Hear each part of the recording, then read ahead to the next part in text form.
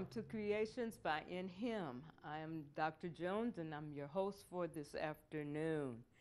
Woo, hallelujah, because I'm excited about the Word of God. We're talking about today, Christ has made you free. Woo, hallelujah. Christ has made you free. So you need to know that so you can stay in his freedom that he has blessed us with as his children. That's part of our package. Freedom, freedom, freedom. So I'm reading from the New King James Bible. If you have your Bible, you can turn to the Gospel of John, chapter number 8. We're going to start off with verse number 31, which says, "Then Jesus said to those Jews who believed him, 'If you abide in my word, you are my disciples indeed, and you shall know the truth.' And what? And the truth shall make you free." Woo! Glory to God. It's nothing like being in the freedom of the Lord Jesus Christ. Hallelujah. And while you're in that same chapter, look at verse 36. It says, what's it there for? "Therefore, if the Son makes you free," woo, he said, "if the Son makes you free, you are free indeed." I love it. I wouldn't have it any other way. I love walking in his freedom. There's just nothing like it. Glory to God. Now, are you at peace or prison in your mind? That's a question. Are you at peace or prison in your mind? There are people in jail that are free within their minds than people who are walk the streets free every day. They are literally in prison within their own minds. Ooh, what is your choice? Peace or prison? Ball's in your park. I know that my sister-in-law and I, we used to go down to the Twin Towers on Sundays, and we would minister to the ladies that were incarcerated, and we would share with them the Word of God. I tell you, there are some women that were in there during that time, as I stated here, that they were more free within their minds than those, as stated here, that walk the streets of LA and there are, even though they are free, they are at prison within their minds. They're bound. But it's nothing like knowing that God has already made us free and that we can walk in that freedom. However, we have to do things his way and not our way. A person can experience a positive or negative effect towards his or her own choice based on whether the choice is to be at peace, which produces freedom, or to be in prison, which produces confinement. It is like the wet that goes with the water. It is a fact. God and his infinite mercy has made man to be a free moral agent. And he gives him the opportunity of his own free will to choose or make choices based on information and facts received. Along with man's determination, he will then willfully make choices, good, bad, or indifferent. Remember this: Jesus cannot and will not violate or override man's will. He won't do that. He can't do that because, as stated, God has made every individual, as I read a little earlier, a free moral agent. So what does that mean, Dr. Jones? Well, you have an opportunity because I have a free will. I make my determination of what I want to do. And God can't take or change that fact. That ball is in man's park. Now, if he does not override man's will, he will not allow or anyone else to make choices on behalf of another man, person, or thing. You need to know and have understanding. Let's turn now to the book of Deuteronomy. I'm so happy to know that the Lord Jesus Christ has made us free. That is a wonderful blessing. Oh, you should be very excited to know that. However, as I had stated, we have to learn how to do things God's way and just not our way. And when we line up with His plans and purposes, oh, what an exciting life we can live. Over in the book of Deuteronomy, chapter number 30, I'm going to start off with verse number 19. It says, I call heaven and earth as witnesses today against you, that I have set before you life and death, blessing and cursing. Therefore choose life. Therefore choose life, that both you and your descendants may live, that you may love the Lord your God, that you may obey His voice, that you may cling to Him, for He is your life and length of your days, that you may dwell in the land which the Lord swore to your fathers, to Abraham, Isaac, and Jacob, to give them. So, there again, He has given us an opportunity to make a choice. Understand this. Whatever choice we decide to make, which we already stated that God cannot violate man's will. He has to stand there and watch you if you make a wrong choice, then you have to suffer the consequences of that choice. Always remember, to whatever choices that we make, there will be a consequence of that choice, good, bad, or indifferent. But that's on us. God made a choice not to make man a puppet on a string. However, He made man in His own image, after His likeness, which is God the Father, God the Son, and God the Holy Spirit. This is good as it gets. Hallelujah. So when He has made man in His image, let's go now to the book of Genesis, the book of beginnings, and chapter number 1. I'm so excited about the Word of God. I'm so excited to know, to have His wisdom, to have His guidance, to have His direction in all areas of my life. And I sure give it to Him. I ask for His help all the time. All right, Genesis 1, look at verse number 26. Then God said, let us make man in our image, according to our likeness. That's what He said. So we are made in the image and the likeness of Almighty God. Well, what or who is God? I'm glad you asked. Let's go to the Gospel of John, chapter number 4,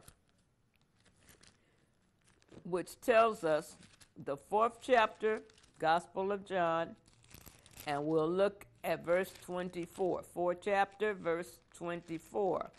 And it tells us that God is spirit, and those who worship Him must worship Him in spirit and in truth. So, well, Dr. Jones, how is man made in the image and likeness of Almighty God? Well, I'm glad you asked. I got an answer for you. Turn with me now to 1 Thessalonians. 1 Thessalonians, and we want to look at chapter number 5. 1 Thessalonians chapter 5. And we will look at verse number 23. It says, now may the God of peace Himself sanctify you completely, and may your whole spirit, soul, and body be preserved blameless at the coming of our Lord Jesus Christ. So I'm going to read that again. Now may the God of peace Himself, He's the God of peace, sanctify you completely, and may your whole spirit, soul, and body be preserved blameless until the coming of our Lord Jesus Christ. Understand that when man receives and confesses Jesus Christ as personal Lord and Savior, your spirit, the real you, is what is born from anew, born from above. All right? Now, the soul of man contains your will, your intellect, your emotions. And your mind. Okay? Your soul, the soul of man contains your mind, your will, your emotions, and your intellect. Your body, your physical body, is what I see of you and what you see of me. So, we are made in the image and likeness. So, we're talking about your whole spirit. That is when you receive Jesus Christ as personal Lord and Savior. Your spirit is born anew or born from above. Your soul, which contains your mind, the will, your intellect, and your emotions, and your physical body. Man is what is considered a tripartite being. That's what we're talking about. The spirit, the soul, and body. And so when we're saying where the scripture tells us over in Genesis, let us make man in our image, in the likeness, we have God the Father, Son, Jesus, and the Holy Spirit, the three, the Trinity. So that's how we are made in the image and the likeness of Almighty God. Isn't that wonderful? That's an exciting life that we have and live. Question. Okay, we already talked about that. Who or what is God? We found out that God is spirit, and those that worship him must worship him in spirit and in truth. Hallelujah. We just discussed that about your spirit, your soul, which contains your mind, will, intellect, and emotions, and the physical body. So we just went over that aspect. Now, let's make it where you can understand further. Man, okay, we already went over that. Man consists of the three parts, just like God. He's the Son of God, God the Father, Son, and then the Holy Spirit. Now, Christians need to understand that the Word of God is spiritual and can only be discerned by one Spirit.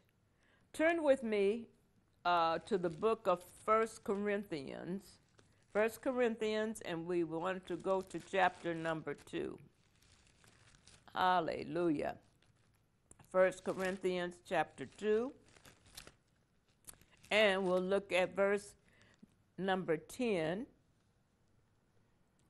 and which the word tells us, but God has revealed them to us through his Spirit, for the Spirit searches all things, yes, the deep things of God.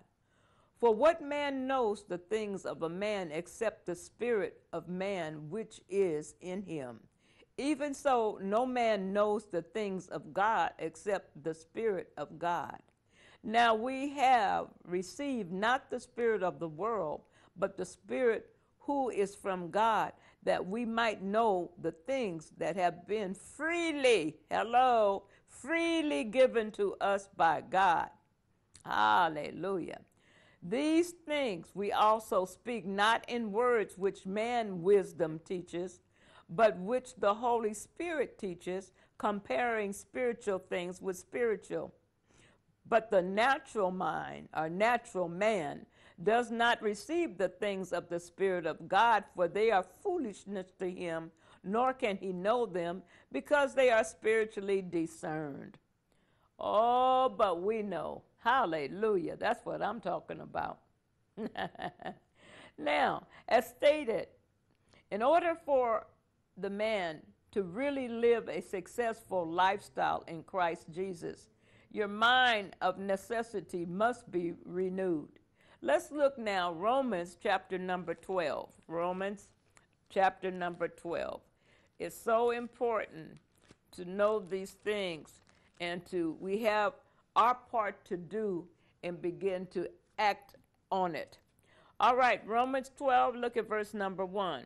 I beseech you, therefore, brethren, by the mercies of God, that you present your bodies a living sacrifice, holy, acceptable to God, which is your reasonable service. And do not be conformed to this world, but be transformed by the renewing of your mind, that you may prove what is that good and acceptable and perfect will of God. So we have to get our minds renewed and acclimated to the Word of God. That is so very, very important. And there again, that's why the message of faith is so vitally important to be taught, because we have to receive these things by faith based on what God's Word says. I love it. I love it. Amen. Glory to God. All right. Turn with me. By the Word of God. Yes, you got it. This is the reason, I just stated about why faith is so vitally important to be taught. Now, let's go to the book of Hosea. And we want to look Hosea chapter number 4. Hosea chapter number 4. Thankful for the Word of God, for the truth of what God's Word declares and speaks to us. Amen. It's an exciting, exciting life. That's Hosea 4 and number 6. And it says, my people are destroyed for a lack of knowledge. So that's why we have to get the Word of God, the truth of what God's Word says. Amen. Oh, hallelujah. I mean, this is so good. I love it. It's exciting. Now, man without information can and will be destroyed because of a lack of knowledge. Information is knowledge, and knowledge is power. Can you feel? Can you feel me? Okay, yeah, knowledge is power. Man needs to know, to learn to think how God thinks. How does God think about man? Glad you asked. Got an answer for you. Let's look now, or go with me to the book of Jeremiah. Jeremiah chapter number 29. How does God feel, or how does he think of us? Oh, he thinks good thoughts. He has good plans in store for us, his children. However, we have to be willing to accept it and begin to act on it. Over Jeremiah chapter 29, let's look at verse number 11 here, 11 through 13. It says, "For I know the thoughts that I think towards you, says the Lord, thoughts of peace and not of evil, to give you a future and a hope. Then you will call upon me, and go and pray to me, and I will listen to you. You will seek me and find me, and when you search for me with all your heart." Isn't that blessed? I love it. I love it. So God has nothing but good thoughts for his children. He has the best of plans in store for us, and all we have to do is receive it and begin to walk in it. You see, but he can't make us do it. That's a free will choice to purpose, to line up with his plans and purposes that he has for us. Glory to God.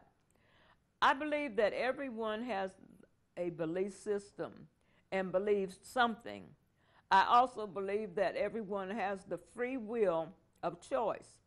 A person's choice can be experienced by two ways.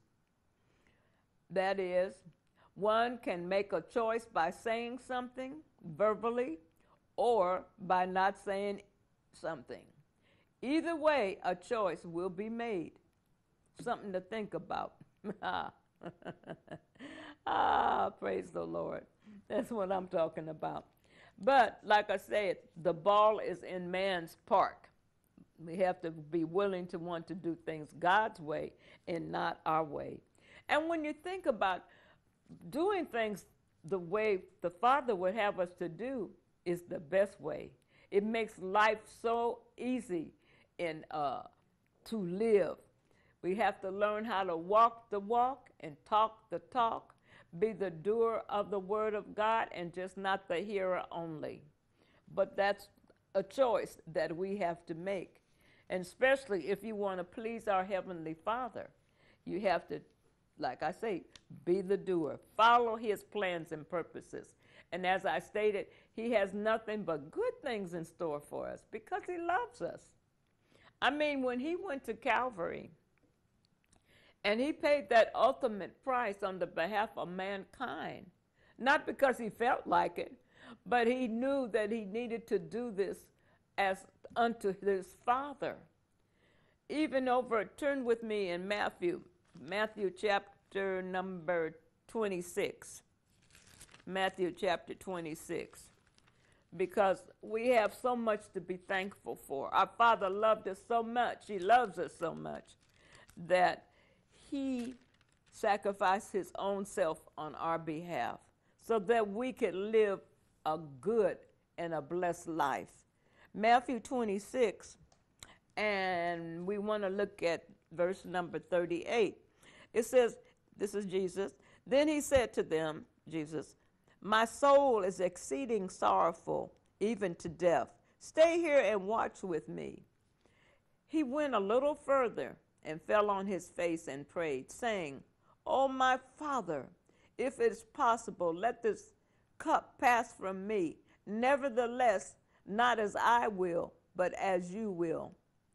Oh, that's awesome. He did that, family, for us. Oh, we have so much to be thankful for. And look at that 42nd verse. And then it says again, a second time, he went away and prayed, saying, Oh, Father, if this cup cannot pass away from me, nevertheless, I drink it. Your will be done.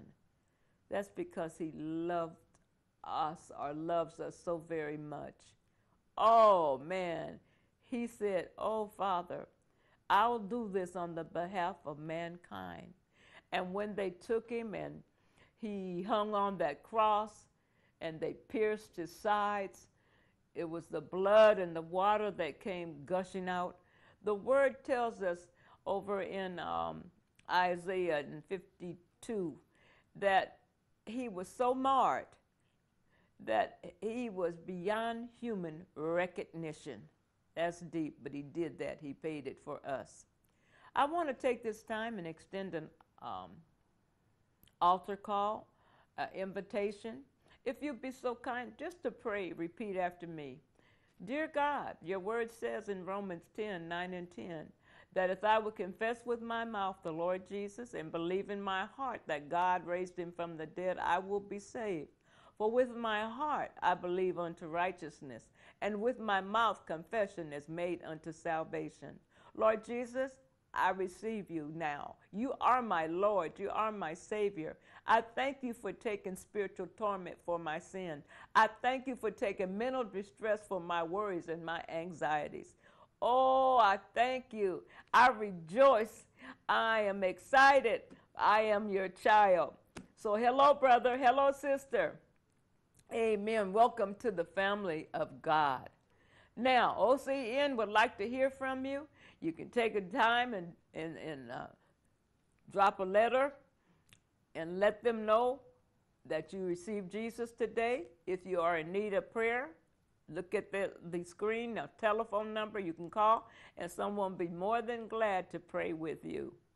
We want to thank you for tuning in today. I have been your host, Dr. Delores Jones. We will see you for the next time. I love you. Bye for today.